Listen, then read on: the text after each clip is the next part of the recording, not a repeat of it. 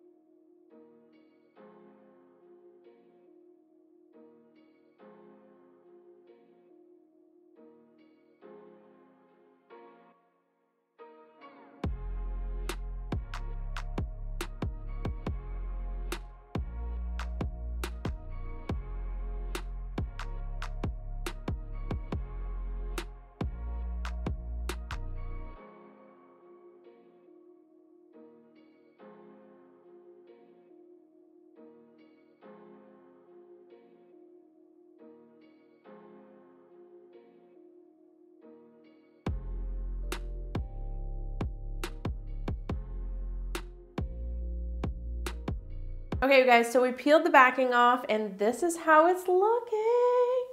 I love it.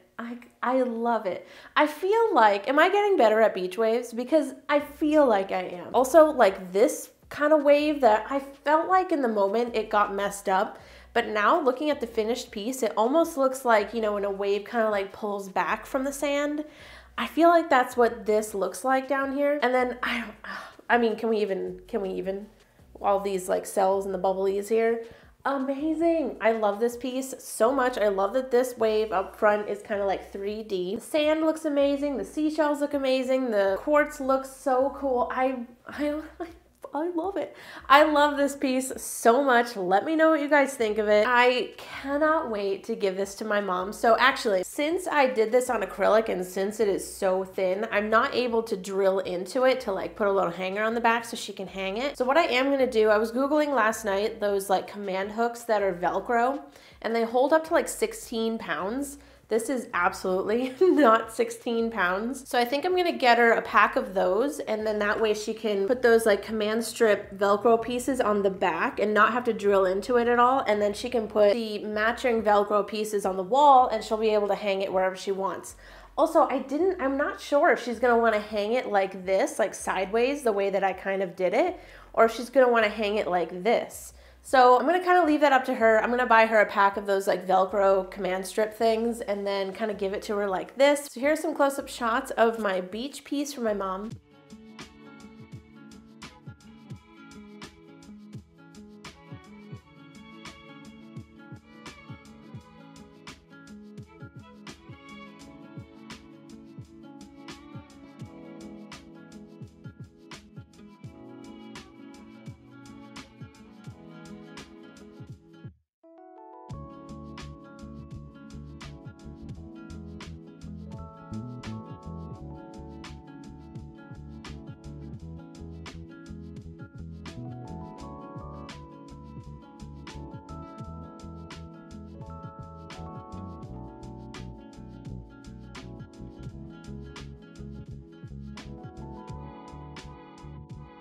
So yeah, that was our final piece. I want to know your thoughts down in the comments. Am I getting better at beach waves? Because I really feel like this is the best I've done. So let me know your thoughts down in the comments, and I thank you guys so much for watching this video. I really hope that you enjoyed it. Make sure you subscribe to my channel and follow me on Instagram. It is at Artsymadwoman.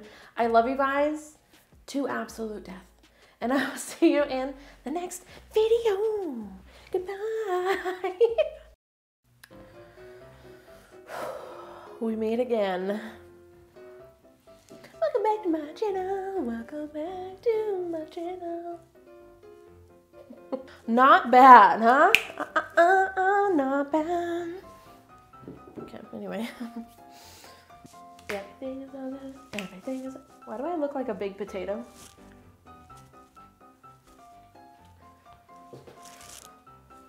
The sweater I just discovered makes me look like a potato.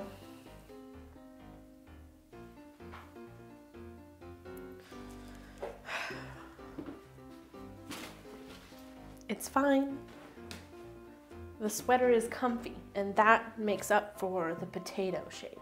Okay, so we just finished for today,